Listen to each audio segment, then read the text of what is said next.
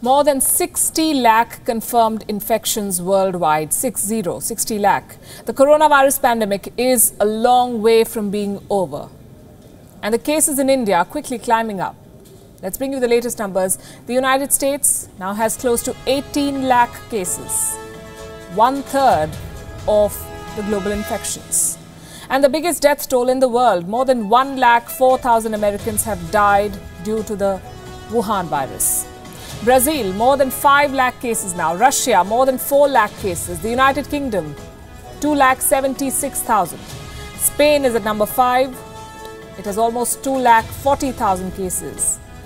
We're putting India in the world map because it now ranks 7 on the global tally. Nearly 50,000 new cases have been detected in a week in India. More than 1,90,000 cases in the country in all. More than 93,000 are active cases, but around the same number of patients have also been cured and discharged. So that's the silver lining, the positive side of the story. As of today, more than 91,000 patients have been successfully treated in India. More than 5,000 patients have died.